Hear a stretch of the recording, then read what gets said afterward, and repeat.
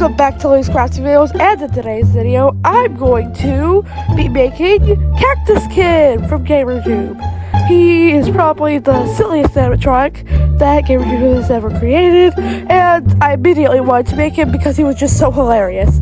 So let's get into it. So, backstory time. So, unlike everyone else, he is completely harmless and can do no harm. In fact, his goal for even coming to your office is just to give you candy.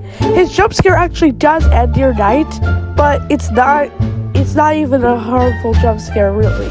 He just gives you candy and blows an air horn in your face. I think that's sort of what Helpy does too. He just does the that's really loud and annoying. Your night ends anyway, even though it did no harm to you except just really hurt your ears.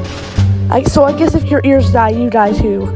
Oh well. So for the design, I did use just only parts for Balloon Boy.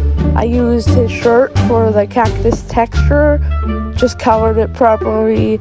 I used his stick for his balloon as his arms, and that came out pretty well.